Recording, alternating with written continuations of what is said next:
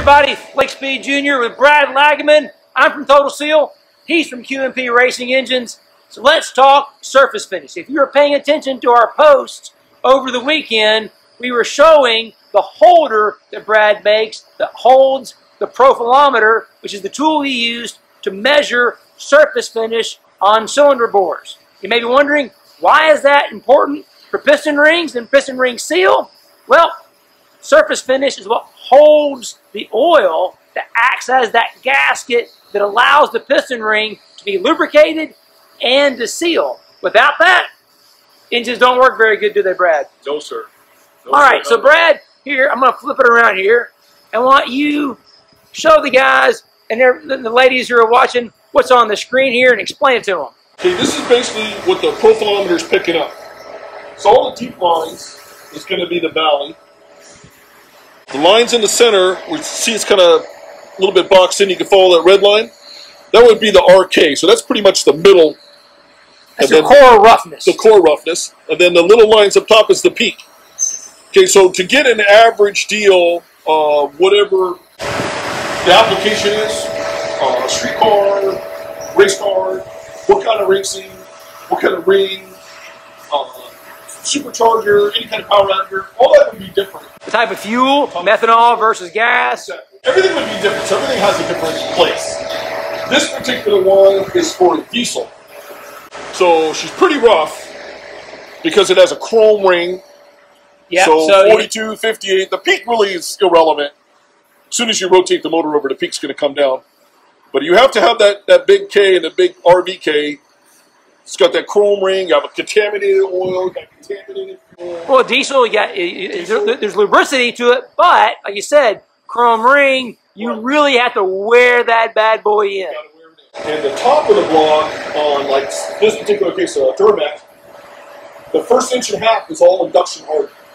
So it's like power spikes in it. So it's like stacked like that. And it looks like a checkerboard. Well, it's super hard right now. So if that was smooth, you'll never have a chance to break the ring. Right. So it needs all that. But that's just a diesel application. So you want to have a full-on race deal, it's going to be a lot smoother. So if you saw that, the numbers come way down. So now we're talking 22, 35. So almost half the number. Half the number. You know, because we won't have ring break-in or nothing like that. And you can see the valleys, how much shallower they are. Correct. And then you can see peak to the valley comparison in this little green graph compared to how much difference you have from the peak to valley in that graph. That's how you can justify that. It's easy to look at it like that. Oh, that's a great visual because it is different applications, different surface finish requirements. And if you looked at this graph is in perfect line with this graph. So now you can really see it. Oh, you really can. You know? Yeah, you really can right there. So that'll tighten up as this gets smoother and stuff. That's a good graph that Mark came up with. And it's easy to look at. When I use his software, instead of trying to read everything off the profilometer itself, this is like a remote view. So I have it. But I'm just trying to read the numbers off this. Right. You have to scroll through it. No, you just let that feed to the software. Software allows you to really dig into it. If I want to measure it and trigger it, I just bring the mouse to it, hit measure, and it's moving. I put this in the bore with my trusty clamp. Yep, the thing works fantastic. And then it moves it automatically, and I don't have to mess with it. That way I can test it in 3 or 4 spots per cylinder to get like an average.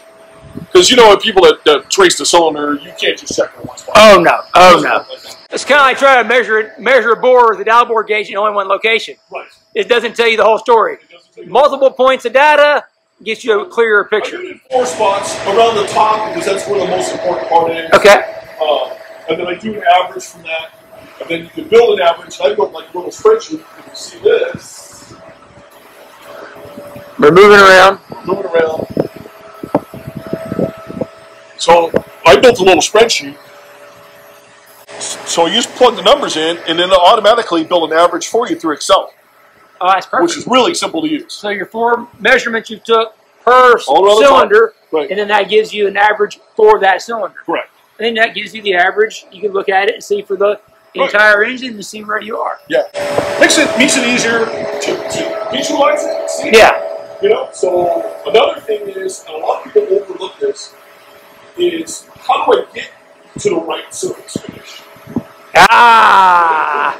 We were talking about abrasives earlier, weren't we? About abrasives. We're talking about hardness of the block is everything. So stock block, let's say 180 Burnell, dark block or aftermarket blocks would be maybe 200-ish Burnell. Dark sleeve would be like 230, 240 Burnell, or compact graphite block, something like that. Well, to use the same abrasives is tricky. You know, you might need one more depending on what finish you're trying to get to. For your finish, the total finish of what you want. Right. So you need to be aggressive and check. What I'd like to do is check the RZ before I go to finishing. So if I know that I have to be rough like the diesel, my RZ can't be 180. So explain to me what the RZ is an average of all those. Okay. Of the peak, the valley, and the bore. So it's easier to look at when you bore it. So when I bore it, and I bore it on a CNC that's pretty smooth, it's a 500 RZ, so it's pretty rough. So when I have to get to that real thick, deep level where everything's really coarse, I know that my RZ, before I put the finished stones in it, has to be 240, 260, 270 in that neighborhood. Or I won't be able to get to the core numbers that are deep in the 50s and the valleys that are in the 60s and the 70s. You just won't be able to do it. Yeah, you didn't start rough enough to end up there. Exactly. Yeah. Just like if you want to be smoother, you can't be that rough. Right. So you need another process in between the two. So like on a diesel, and we'll just pretty basic. Like an op 1, op 2, op 3 on most stuff.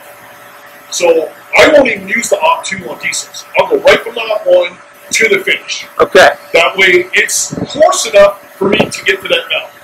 I need to bring that down, I'll use the op 2. That will take care of most of the middle of the road stuff, say 10, 25 to 30, 35 to 45. If I wanted to get it smoother than that, I'm going to have to put one more process in there.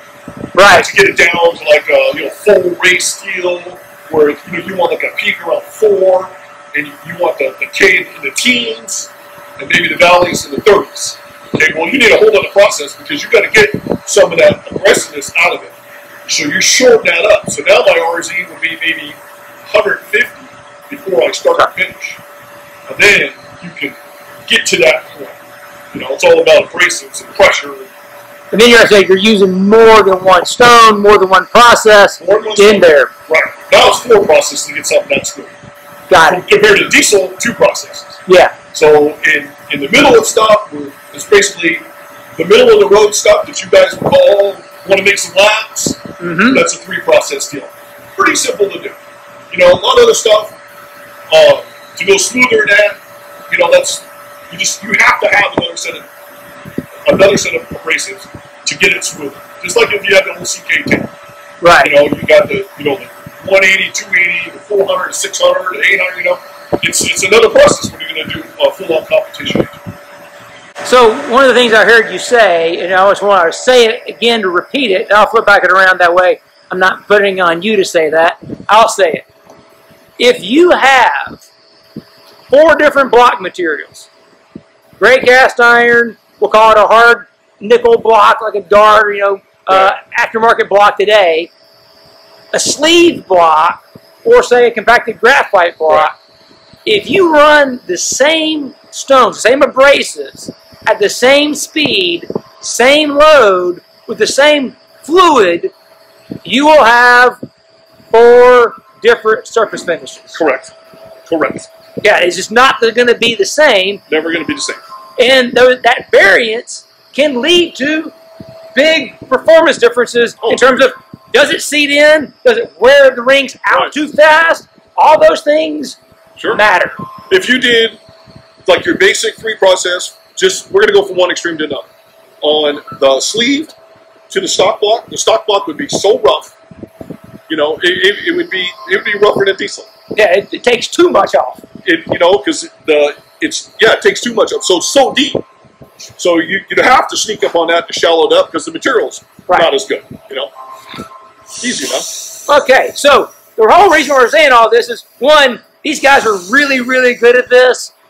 We refer people to him all the time because he knows the stuff. Because as you can see, the equipment-wise, I'll spin it back around.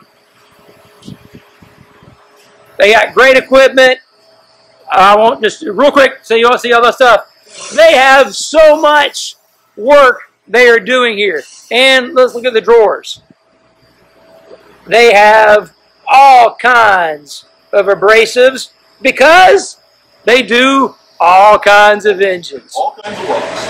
We have abrasives for days.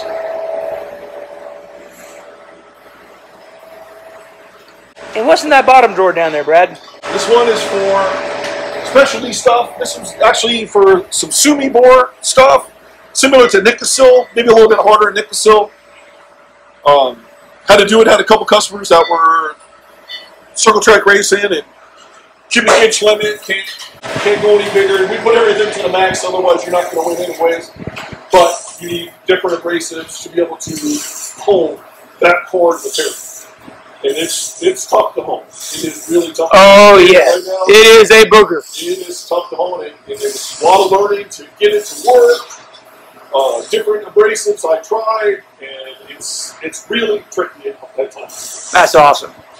So, all right, to finish up, one, Brad, thank you so much for your time. We really appreciate you doing this. If you found this interesting at all, my man Keith Jones, who works for the Total Seal, will be doing a webinar with PERA in October talking about just this topic. So stay tuned for that.